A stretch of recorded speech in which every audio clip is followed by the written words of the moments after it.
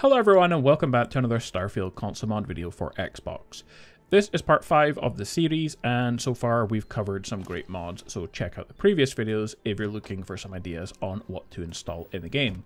We have 10 more to go over in this one, but guys, there are just so many armor mods and Star Wars mods that I decided to dedicate this video to specifically those things because I just can't keep up with the amount of them.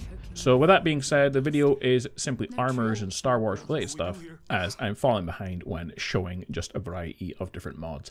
One quick note, some of the Star Wars mods so far have been broken. The one that's called Star Wars Armors, and it's just got 5 or 6 different armor sets in it. I couldn't get it to work, so let me know in the comments if you've had any issues with that. Also, the Ahsoka armor as well, I couldn't get that to work either, so there are some mods that, if you're wondering why they're not in the video, it's because I just can't get them to work.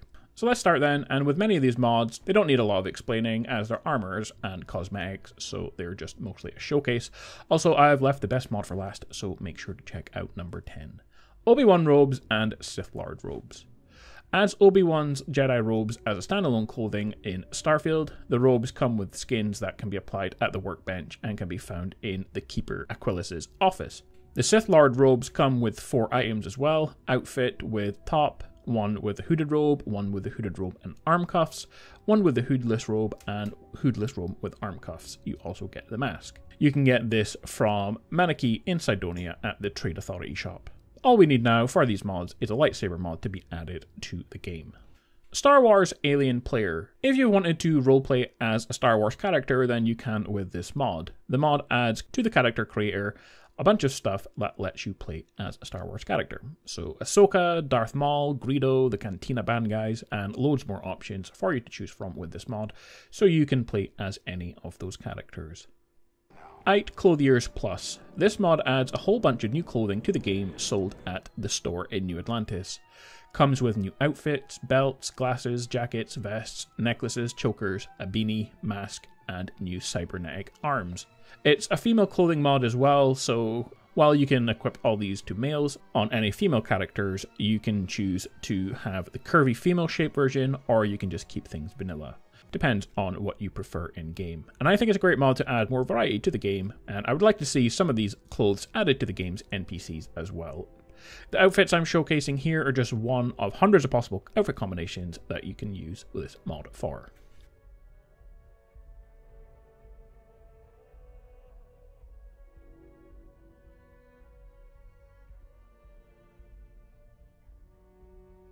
Bossk and Trandoshan Mercs. The mod adds a new craftable spacesuit to the industrial workbench so that you can roleplay as Bossk, the Trandoshan bounty hunter from Star Wars. The mod also transforms all Ecliptic members into Trandoshans, so if you go to the Red Mile for example, all the Mercs here will be Trandoshans from now on. The Ecliptic mercenaries' raspy voices and snarling made them a perfect candidate to transform into the reptilian species, and that's exactly what this mod does. Whatever you have to say, I don't give a shit. I'm on duty, so get the hell out of my face. Next we have Princess Leia's outfits, although it doesn't have all of them like her bikini one for example. This beloved movie princess finally made her way into Starfield with this mod. The lady knows how to fight, and you get 3 different outfits to choose from: the Adventurer, Hoth, and Bush. The Adventurer outfit is a classic outfit that offers a little bit of protection as well as bonuses. You can find them under the apparel section. The Hoth outfit comes in 2 varieties. First is a classic apparel to wear under your spacesuit, but you can also craft it as a spacesuit if you prefer. The Bush outfit is a classic spacesuit. Leia wears it as a disguise in Jabba's palace in Return of the Jedi on her mission to rescue Han Solo. So you get the spacesuit, helmet, and jetpack, and everything in this mod is craftable at the workbench. Infiltrator 2. This adds a new standalone spacesuit outfit and weapons for both male and females to the game called Infiltrator 2, and I think it looks super cool, especially if you play a sneaking type playthrough. Comes with 1 outfit, 1 spacesuit, 1 sleeve tech, 1 sword, 1 shades, 1 gloves, 1 belt, 3 different belt items, 2 backpacks, 4 boost packs, 7 helmets as clothing, 6 helmets as spacesuit items, and you can buy them all from the Trade Authority store in Cydonia, or you can craft them at any industrial workbench.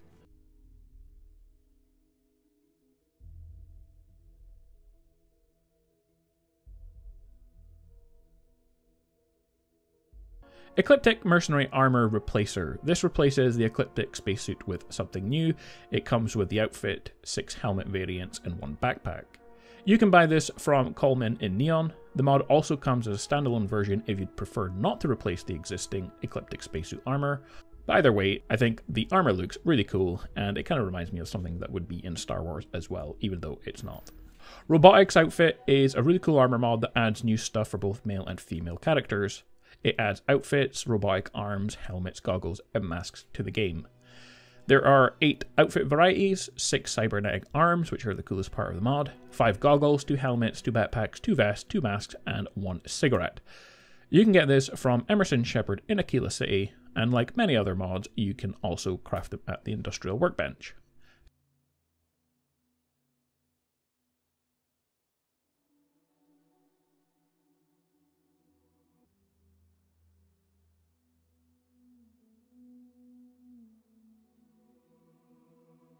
Starfield extended new outfits. The mod adds 49 new outfits that normal people with taste would wear. These outfits are craftable at the utility workbench and are distributed to vendors, NPCs, and loot via the level list, and they are simply mashups of vanilla meshes, working weight morphs, and no clipping.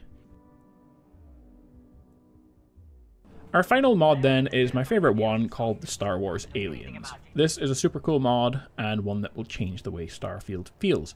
The mod adds several fully animated aliens from Star Wars to the various factions of Starfield. So the new alien faces have been added to the following factions leveled lists, meaning they should spawn naturally in different places. Spacers, Crimson Fleet, Freestar Collective, Sokka Syndicate, Shaw Gang, generic crew members, and just general crowds as well. So they will all now spawn as alien NPCs, and one of the places where I noticed there was many of them was the well in New Atlantis. A super cool mod that adds something I would like to see more of in the base game with alien races, which we never got. Plus, if you want to make yourself an alien as well, you can craft any of the aliens as an outfit at the Industrial Workbench. So everyone, that is it for this video. 10 more mods for Starfield on Xbox, and all are available on PC. I just really need to make a video solely for armors and Star Wars mods because they outnumber every other mod by quite a lot, so I felt like I needed to catch up on some of the mods I was missing in previous videos, because I just couldn't add them all if I wanted to have some variety in the mod videos. Like always, like and comment about your favorite mods, and I'll see you in the next one.